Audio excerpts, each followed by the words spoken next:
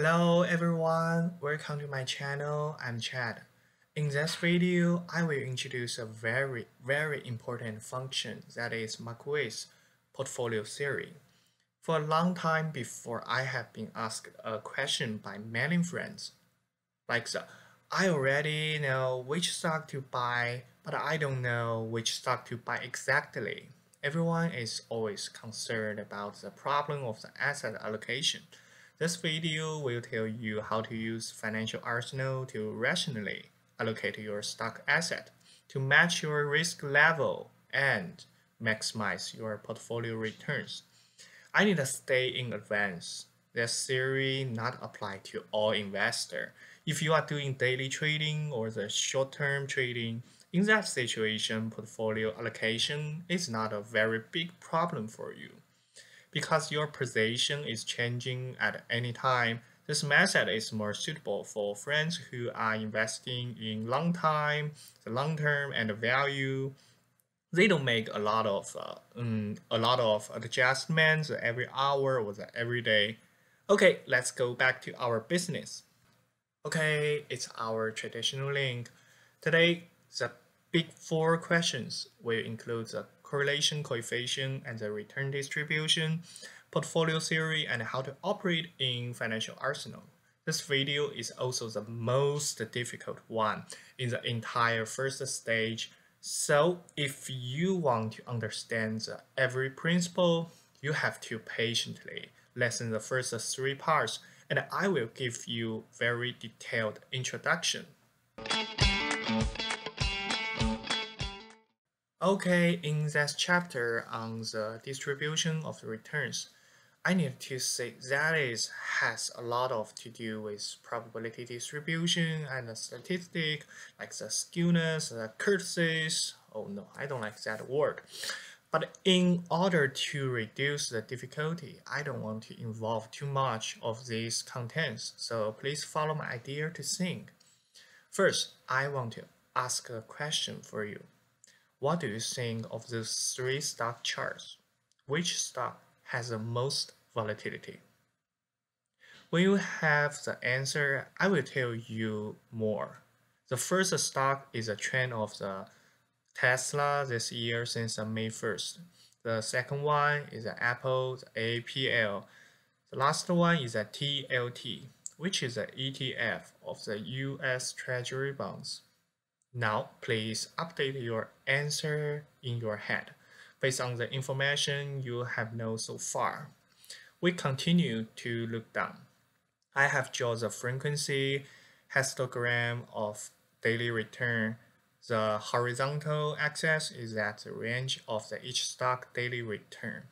It can be seen that Tesla daily return range is very wide, followed by Apple, and the TLT is an ETF of the bonds, so its return feature is more like the bond style. The characteristic volatility of the bond return will be smaller than stock. The vertical axis is their density, which you can be understand as a probability it occurrence. In the end, we will get their respective standard deviations.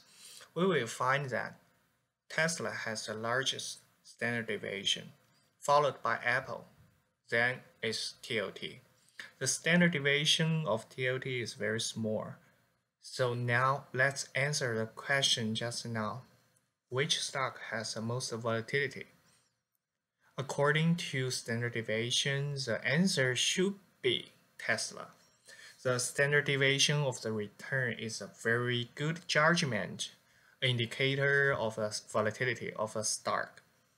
It is an unreliable method to judge the trend or charts with your naked eyes. There is no way to get an accurate result. So now I will ask you a very important question. Everyone thinks whether a larger standard deviation represents a higher risk. That question is very important for this chapter. To make it easier for everyone to understand, I can give you a very live example. If you are playing a game like PUBG, you can choose 3 rifles. The first one is a AKM, the second one is a SCAR, the last one is a Vector. And you are going to participate a shooting game out of the 50 meters. Which gun would you choose? I think if you are a player who likes a high stability, you might be choose a Vector, right? Because its a ballistic distribution is very concentrated. Answer is here. Considering the overall risk, which gun has a worse stability? The AKM is a Tesla here, because it has the widest range and the largest standard deviation of the daily return. So from this moment on, we need to get a new and a very strict concept. That is, when a stock's the daily return standard deviation is larger, it represents the stock risk bigger. This is what you need to know about the distribution of return. The correlation coefficient is not a very difficult concept to understand. From the common sense, we can understand that the correlation may be measure of the relationship between two things. But here, we are only measuring a linear relationship. Remember, linear. The relationship coefficient range from -1 to +1. Keep in mind, 0 means there is no linear relationship between two things. In order to facilitate your understanding, I'll give us 3 very good examples. In the first group of the sample, please look at the AAL and the DAL. There are 2 airlines, American Airlines and the Delta Airlines. Their business are similar, so their stock price fluctuates very similarity. The horizontal axis is such a return of the American line stock, and the vertical axis is a return of the Delta's daily return. Then we draw them together, and everyone found that is what almost a straight line relationship, indicating that two stock, their correlation is very strong. There is a strong linear correlation, and the correlation coefficient is higher at 0.86. In general, when the correlation coefficient is greater than 0.7, that means it is a relatively strong relationship in here. So the second example is 2 technology companies, Tesla and Apple. Even if their business are not very similarity, but they are all technology stocks. Sometimes they increase, they decrease, and fluctuation at the same times. From the plot, we can also roughly see a positive relationship trend. So their correlation coefficient is not very strong, but it still has a 0.55. Finally, I used the previous example, Tesla and the TOT. Once again, TOT is an ETF of US Treasury bond. We can see that there is no any pattern in that scatter plot. So their correlation coefficient is very close to 0. That is, there is no any linear relationship. Okay, in short, the correlation coefficient is a measure of the degree of linear correlation between two stocks. I think that is you have to know. That someone may ask me, why do I need to know the correlation coefficient? Okay, everyone must heard a proverb. Don't put all your eggs in one basket. So now I give you 2 baskets. If you put your all egg into the 2 baskets equally, is that safe? Consider that. After introducing the concept of the correlation coefficient, we will find out, in fact, it is not necessarily safe. If the correlation coefficient between the two baskets is very high or reach to +1, it means that after one basket is overturned, the other basket is like to overturn with him. So there is no way to help us diversify our risk. If when we allocate the stocks, we should follow the same idea to try to choose a correlation lower stock allocated so that we can diversify our risk well. That when you fully understand this thought, we can enter today's highlight. Come with me.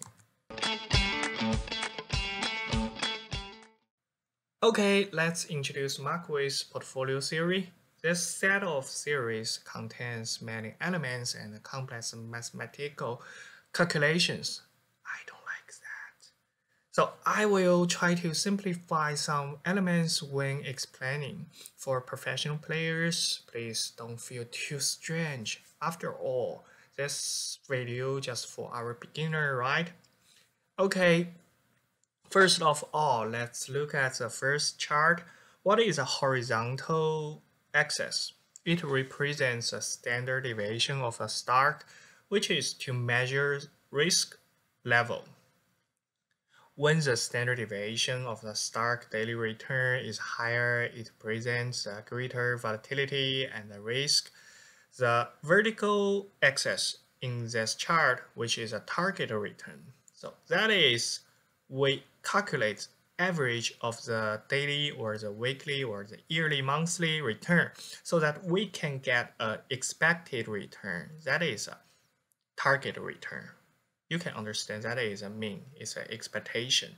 So when we understand that, everyone will find there are 3 stocks in here. Let's take a look at the small dots. I marked their position with 3 arrows. For the yellow stock, its risk and its return are relatively small. The green one is follow that. The blue stock has the highest risk and its return are also highest. I know, there must be a lot of questions. Those 3 stocks, how should we allocate it? What is the arc-shaped area composed of the so many black dots here? How should I look at this chart? Okay, so next I will explain the most important part of the whole chart. This is our black theory of the small dots. We call it efficient frontier. Before I introduce this concept, I want to talk to you first a small example. According to what we said before, if one investor at this time holds those 3 stocks, he doesn't want to make any effective allocation. He said, I think it would be fine if I hold the 1/3 of each of the 3 stocks. I want to hold it with equal weight. I don't want to make any adjustment to risk or the return. Okay, let's take a look what will happen. Here, did you see the green arrow? My green arrow point to a blue new point. That new point means that we assume that if we have equal weight of 3 stocks, this blue point is a return and the risk level of our portfolio, which we can see. Its risk seems to between the first and the second stock, and its return is probably between the return of the second and the third stock. This also seems to be pretty good result. So now I want to tell you what the black area represents. The area above the composed of the small black dots, no matter how we figure it out, how we allocate it, we will never reach that point. Just example, if you want to get a very high return with a very small risk level, that is impossible, never gonna happen. So efficient frontier given by the black dots measures the limit range of our portfolio.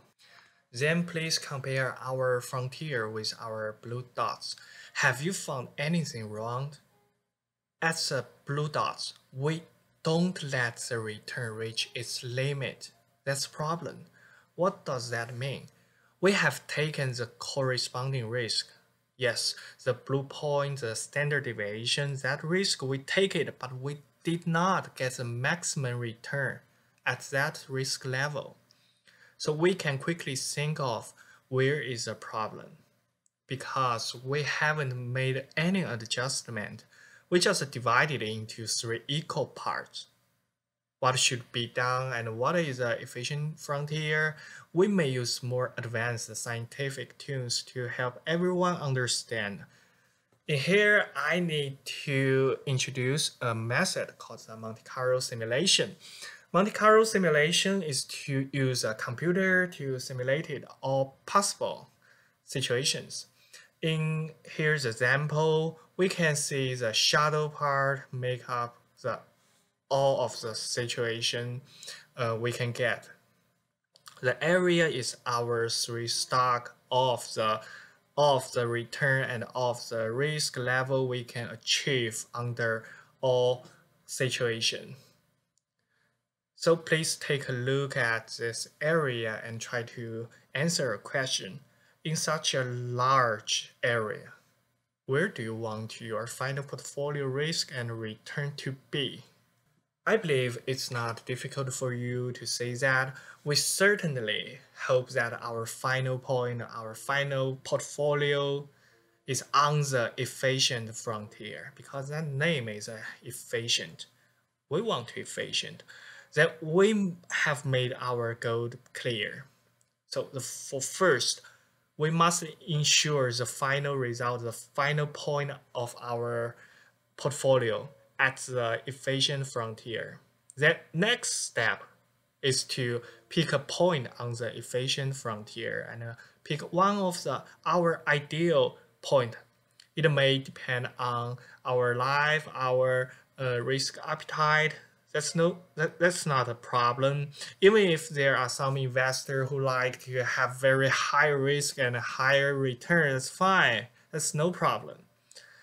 So the last part, I'm gonna to tell everyone how we are going to pick a point on the efficient frontier. Let's go next. Have you seen a small red dot appeared? And I also marked it with a green arrow. That point is very special. Please remember it. Its name is called the minimum variance portfolio. What does that mean? Everyone, please look at the horizontal axis of this point and say again, that is represents the standard deviation of return, which is measures the entire portfolio volatility risk level. So if you say I'm very, very conservative investor, okay, congratulations. You don't want to take too much risk, right? Then please come to this point according the weight of this red dot. Then you can get one with the least risk. Okay, let's continue to look up. Did you see the tangent? I also marked it with a green arrow. The tangent and the efficient frontier also reached a point. Have you seen the point? This point is very important. This point is about the Sharpe ratio, but I don't want to expand here. It's a lot of mathematics. I will use a very brief sentence to summarize this point. Please remember, the allocation at this point is the most effective and optimal. But if you say that this point with a very high risk, I don't want to take so many risks, but I don't want to miss it. What should I do? Oh, that's fine. Feel free. You may not choose this point. Then we just need to choose a point between the minimum risk, the red dot, and the optimal allocation point. Any point on the efficient frontier, we can choose that. So how to choose a point and how to look at the weight of the above 3 stock in specific the point we must be use a computer. God, we can't figure it out by brain. Please open the financial arsenal. It will tell you what you should to do in practical demonstration. Okay, we have entered the financial arsenal. We first find this where is the portfolio theory function. Please click here, stock analysis. Then this one is we need to use today. Well, today's three stocks as a demos are Apple, McDonald's, and Johnson & Johnson. There are three completely different industries, so together them can better diversify the risk. The time is from May 1st this year to the end of this year. So look here, I added a little bit about the Markowitz portfolio theory, which won the Nobel Prize in economics in 1990. His theory influenced a lot to later development of the finance. I'm sorry, I started to talk about the development and the history of the theory again. Okay, let's take a look at our main panels. The first panel on the right is the efficient frontier panel. Here we can see what risk and return of our stock or our portfolio. So everything will be presented when the three stocks are combined together or just an individual separate. And these two charts need to be viewed together. They are talking about such a like the weight of the portfolio, what kind of the risk level and the return you want to achieve. You need to pick a point and you want to find their corresponding weight. You can find it in here. That's a very important function. And the last panel is to do such analysis about distribution and correlation coefficient. I also draw a scatter plot in here. The plot is very convenient. You can immediately to see relationship between those stocks. Then I will start today's tutorial in detail. For those friends who skip it to this demonstration without reading any previous tutorials, that's fine. I will give you a brief training here. First of all, please click here to take a look at three stocks. What are their corresponding risk and their return for each stock? Let's click go. We will find the risk and return corresponding to these three stocks. Please look at the horizontal axis, represents the risk standard deviation, and the vertical axis represents the expected return. We also call it the target return. We will find their three stocks has their own characteristic. Like the first one in here, that the risk and the return are relatively small. I guess it should be Johnson & Johnson. The second one, the risk and return are slightly greater. That should be McDonald's. The Apple should be the highest one in here. Next, after seeing these three individual stocks, we want to take a look when the three of them are matched with equal weight. That is, no any adjustment is made. What will happen to the portfolio risk and the portfolio return? We can test it. Click go again. The result of such a portfolio with equal weight, we look at this new point, which is the blue point, right? The risk of our portfolio is lower than these three stocks for anyone. The risk level looks very good. In such a position, its return also higher than that the first two stocks. So the result of the equal weighting is like this.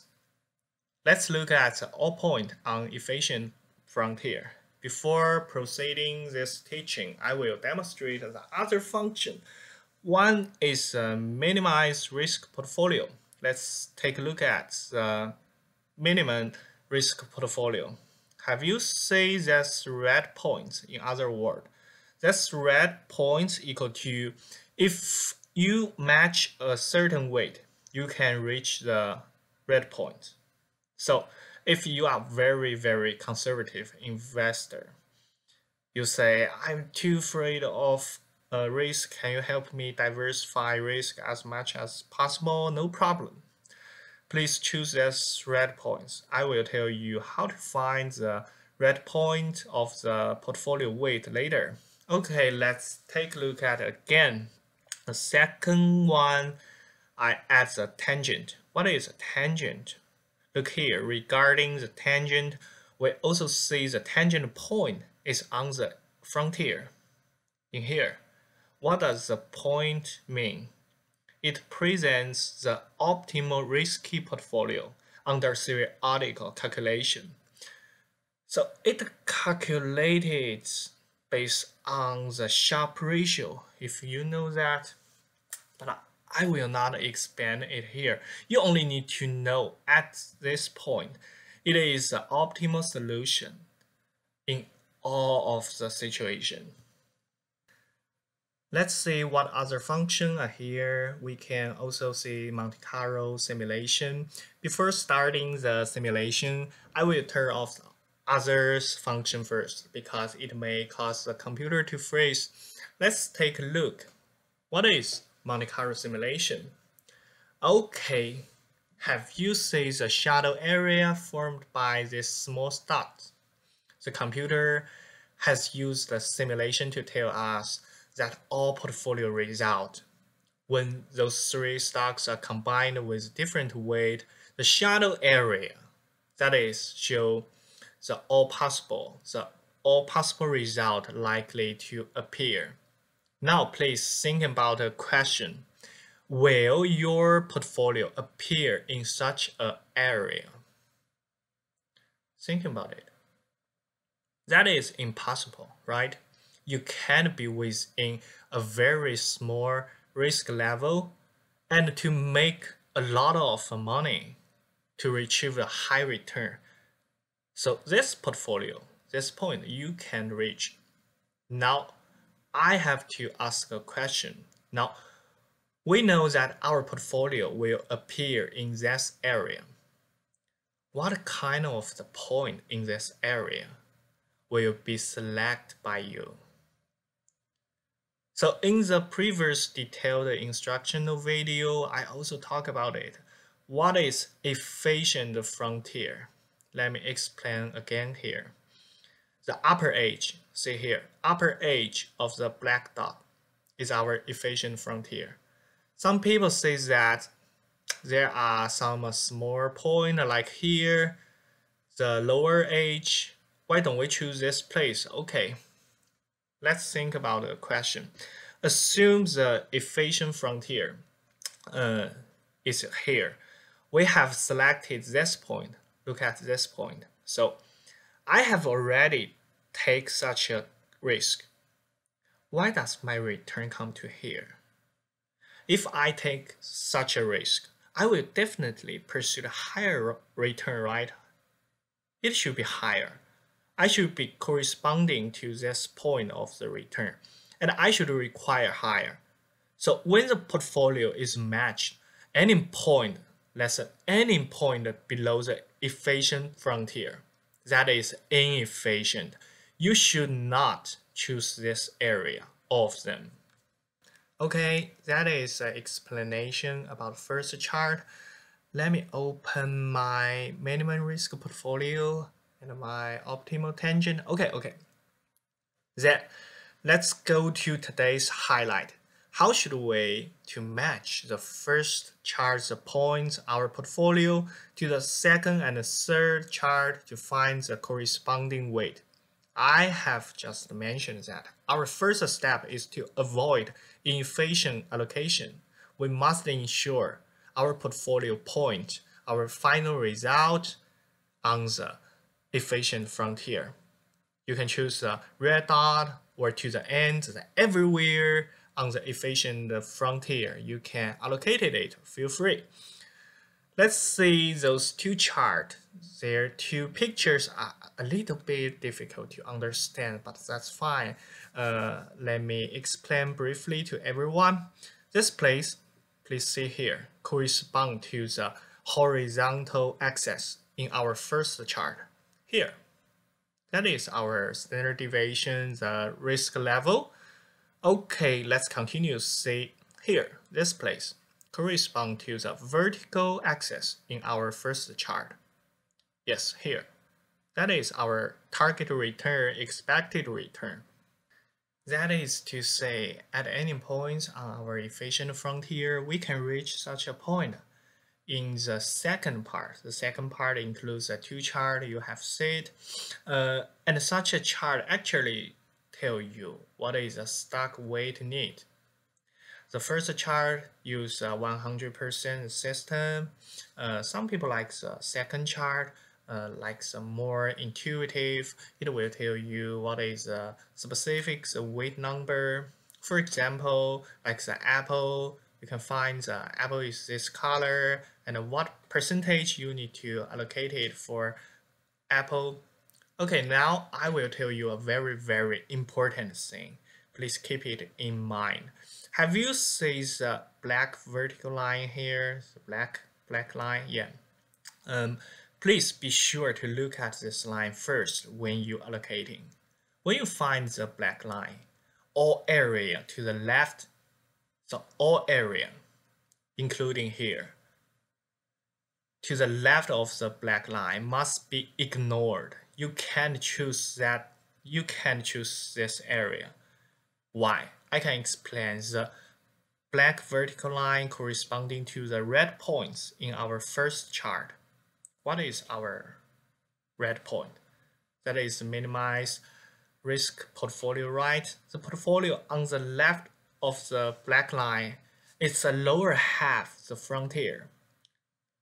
That area, we do not want it very much. If you find your portfolio current has such an allocation in this area, I'm sorry, please adjust it as soon as possible, because that is very inefficient.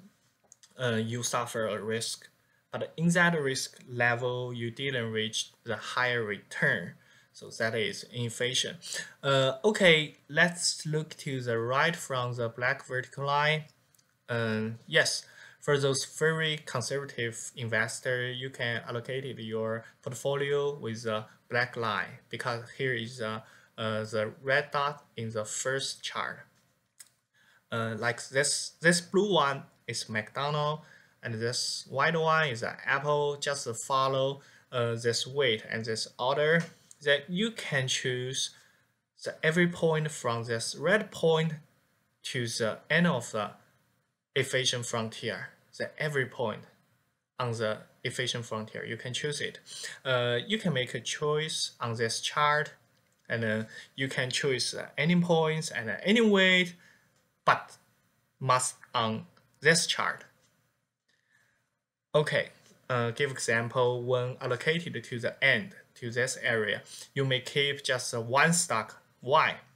If an investor who are pursuing a very higher return and risk, the system will automatically tell you that you can all in Apple, but they don't tell you all in the McDonald or the all in the Johnson Johnson.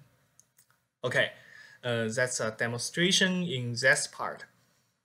I want to talk about this one, distribution of historical returns. This part is actually very important for research, but the picture looks like this in here. I have talked about in previous tutorials. I give the PUBG example. You can get back to read that. Let's see example. We can use the Apple AAPL. Apple's left tail is relatively long. What does that mean? It means it has an extreme loss in here. That's a historical return, right? So it means there is a still possibility of extremely loss in a single trading day. You also can see here that this place is a correlation coefficient between those two stocks, generally speaking. If it is less than 0.7, we will not think they are highly correlated. Here is a scatter chart. You can also see a trend of the corresponding return. If it's highly relevant, it might be show a linear trend, linear relationship. So this video will introduce those functions. Thank you. Please try to find the best allocation through several attempts.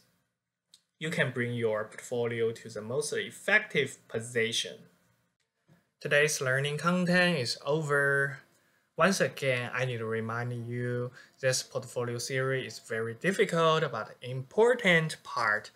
Even for the professional student in business school, it is very challenging for them. So don't worry if you don't understand at one times. Feel free, don't worry. Just go back to several times. You can understand that. If you don't have time, that's fine. You can jump to the practical demonstration first and see what you need to do in financial arsenal. But when you have time, I still hope you to go back to look at the first few important elements and chapter to reinforce your financial knowledge and financial background. However, next week I will teach DCF Stock Valuation Method. This is also super heavy content. Many investment banks and other institutions, as I know, use this method to do stock pricing and then give public a target price. So it is very important part.